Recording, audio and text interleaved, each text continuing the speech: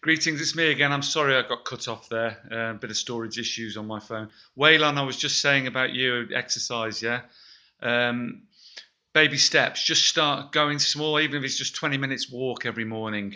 Just start getting into the habit. That's how I started. And even when I didn't feel like it, I went out and pushed through it. And that's really important. And then I was picking up, once I picked up the aerobic exercises, then I was starting on the sit ups and push up routine on a daily basis. And then I took up Krav Maga, which is a hobby, and that keeps my fitness. But I do train hard every day, and I go to the gym a couple of times. I'm not suggesting that everyone needs to do that or even would enjoy doing that, but I'm just saying some exercise every day, especially if it's in the daylight, vitamin D, it's doing you fantastic. And Waylon, I know you can do it. Look at diet, look at a book called The China Study. You'll find it really interesting. It's written by an American guy about nutrition. I've mentioned it before in my videos. Have a look at it. You don't need to go full hog at it, but you can take it up bits at a time. So give it a crack, man. But I'm just letting you know that you're an inspiration and an example. And thank you for your videos. And I truly believe that anything you set your mind to, you will crack it. And that's what this journey is all about, guys. And Rocking Roberta, your journey's starting very shortly on Jack in the Suboxone. And I truly believe, again, that you can do it. You're a very organised, committed, beautiful lady, and I think that you've got your supplements sorted now. You know what you're going to do. You've got your mindset correct.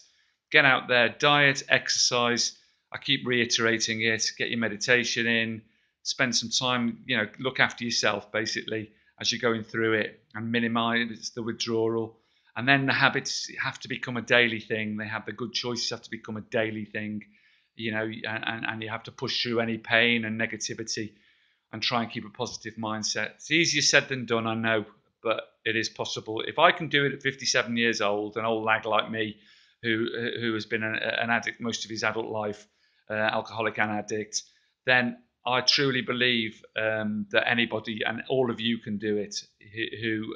Your inspiration is out there for all to see.